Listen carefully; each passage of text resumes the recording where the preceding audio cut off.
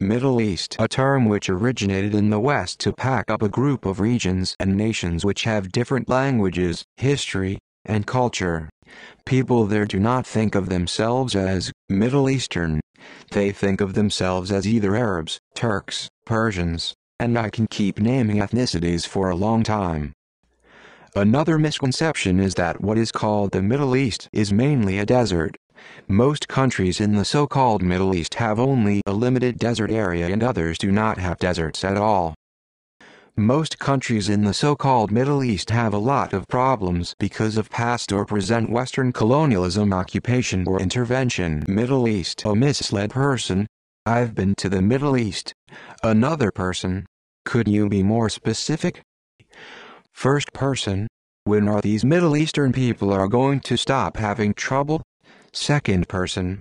When we leave them alone.